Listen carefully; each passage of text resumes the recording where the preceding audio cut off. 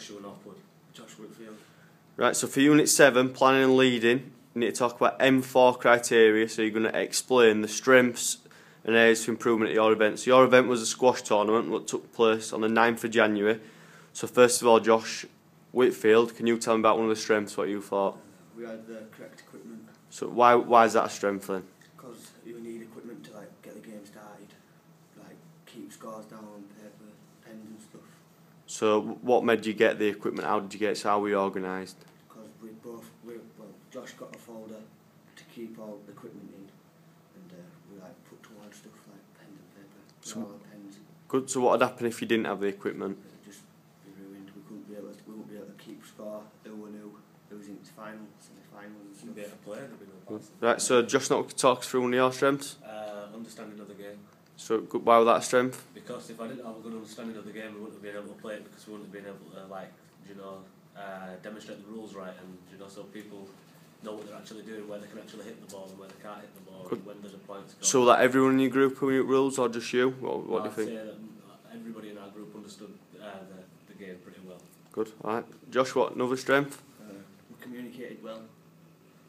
We needed to communicate well, so we the game run smoothly, so we can tell each other who won that game, so we know who's playing next. So can you tell me types of non-verbal communication used?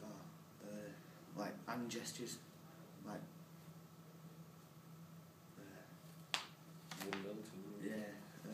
What else?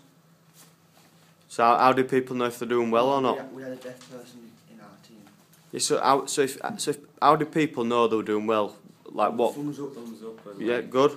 So what types of communication do you use verbally then?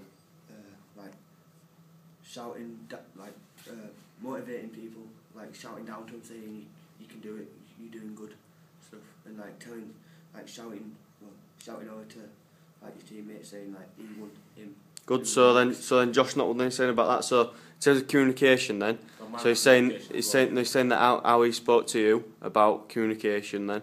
So what did you do in terms of communication? What you thought made the event run smoothly? I'd say that we all sport, everybody understood each other because we were all communicating right, so we all knew which job to do, what we had to do, how we had to do it, and when we did need to communicate and when we did need to write it down, it were easier because everybody knew what they were doing, rather than someone doing half scorekeeping, half this, half that. Good. Right, so one here, can you give me a negative, so an areas for improving what you've got down? I'd say to be more organised. So a bit more organised. So I've got that down on my sheet as well. So why do you think you want organised? Because we hadn't we didn't spend enough time that we needed to on it, and we hadn't picked the games right, and I think that we should have had a couple of more sessions. I don't know, spent a bit more time on it and that, so that it run more smooth. So Josh Whitfield, Josh Notwood just said you want organised because you didn't plan enough. So if you were to do it again, how would you overcome that, do you think? We'd make sure that we had all 4 courts, because we only had 2. So how would you do that yourself? We'd ring them up, ask them. Good, and so then you book them, so then what would you have to be more organised? Fixture sheets, because we didn't really understand how to work it, but it was a bit complicated. Good, so have you got another area for improvement?